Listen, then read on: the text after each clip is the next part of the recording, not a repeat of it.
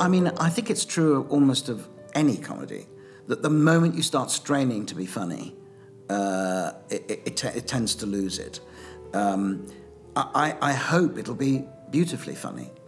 But humour, a lot of the time, is based on a kind of hideous darkness.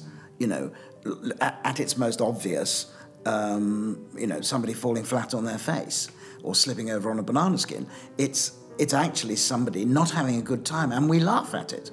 We laugh at misfortune. You know, Charlie Chaplin, Buster Keaton, they're all going through a nightmare. They're just very funny.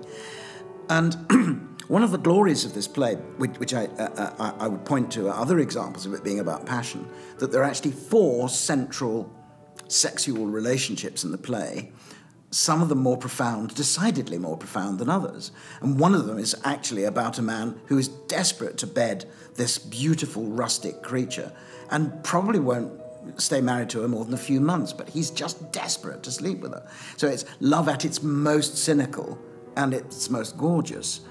And I think there's a great potential for humour there.